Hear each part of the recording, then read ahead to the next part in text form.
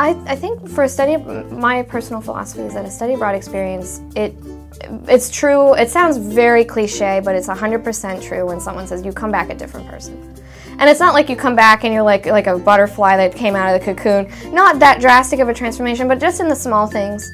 And it affects how you see the world on a daily basis. It affects how you feel almost like you have a double consciousness when you're both inside and outside the classroom. So now not only do you view things from an American or estadounidense perspective, but you also view it from the cultural viewpoint or lens of the country in which you stayed. So you are able to have a double perspective regarding whether a topic in your classroom, so you can almost sort of think like two different people at once, if that makes sense.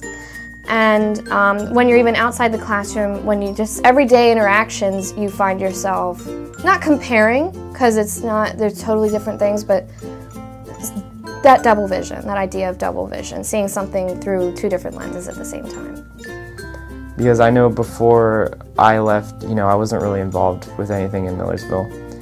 And then I went there and I was like, well, I could be more involved.